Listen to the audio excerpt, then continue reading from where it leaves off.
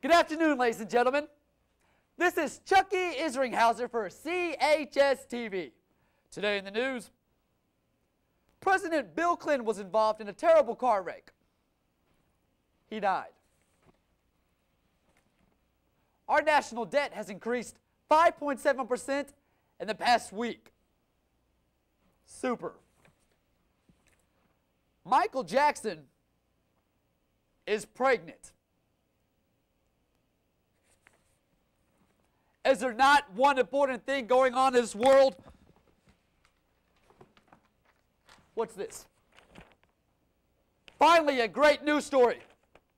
We're going to send you out live right now to Michelle. She is on the scene. Michelle, over to you. We're here live with Miriam Marshall today. Miriam has experienced great tragedy this morning. Miriam, would you like to tell us a little bit about your story? I lost my cat! Excuse me. Miriam, just tell us exactly how it happened. I lost my cat, Emilio, and I searched for him. Emilio! Emilio! And then I found him hanging from this tree. This one, right here. This tree. That's amazing, Miriam. And I can tell that you're an animal lover just from your shirt. Yes. I know this is a very disturbing situation for you. Do you have any closing comments? God bless Emilio.